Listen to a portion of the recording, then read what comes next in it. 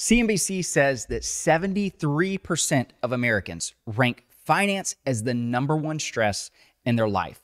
Let's figure out how we can reduce that stress.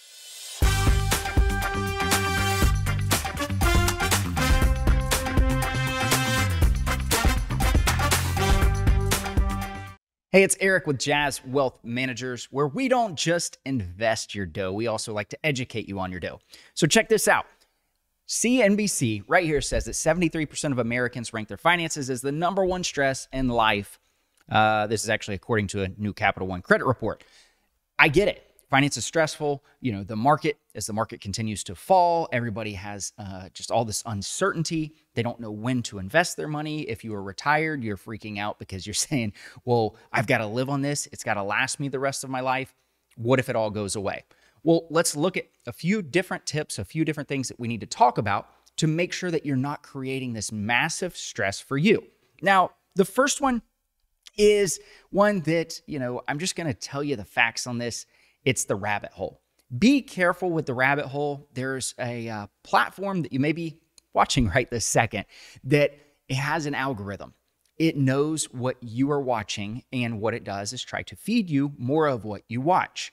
Well, unfortunately, that's the rabbit hole that if you start to go down and you are not careful, it's going to only show you what you are watching and you continue to watch. It's going to think that, hey, you want to watch more of this and more of this and more of this.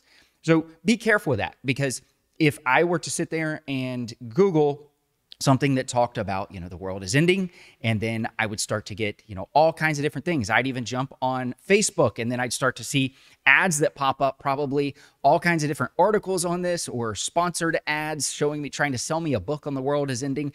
It's the rabbit hole that you have to be cautious of. If you are stressed about money and you're looking at all these different things about, well, what happens if the market continues to fall? What if the dollar goes away? There's all of these things that can come into play. Be careful with that. That's the first thing. Second thing that I want to talk about is it's pretty basic for a lot of people, but so many people I've found don't have it. And it's a financial plan. A financial plan is a strategy to really stick to when it comes to getting to where you want to be financially. Now, if you're in your early years, it's all about just making sure you're saving the right amount. If you are in retirement years, it's all about making sure the money you have is going to last. That's a financial plan. That's what you need to focus on, making sure that you have. I mean, what person goes through life without planning different things? When you go to your job, there's a plan on what you need to complete that day, or whatever the case is. You have to plan things. Finance is the same way. Make sure you're doing a financial plan to see where you need to be, whether that be on your own through free websites or contacting. I know of, some people that do that. But all right, so through that one, the next thing that I want to talk about is stress testing your financial plan. So this is something cool that we do with our clients here. So if you check this out right here, this is a stress test. What this allows you to do is say, okay, here's how much you have right here. This is your baseline of the probability of success in retirement. Looks at 1,000 scenarios. The market's going up and down. Are you going to make it or not? Well, what happens if the market drops immediately? There's different options for you here to really look at this to make sure that you are going to still stay on track.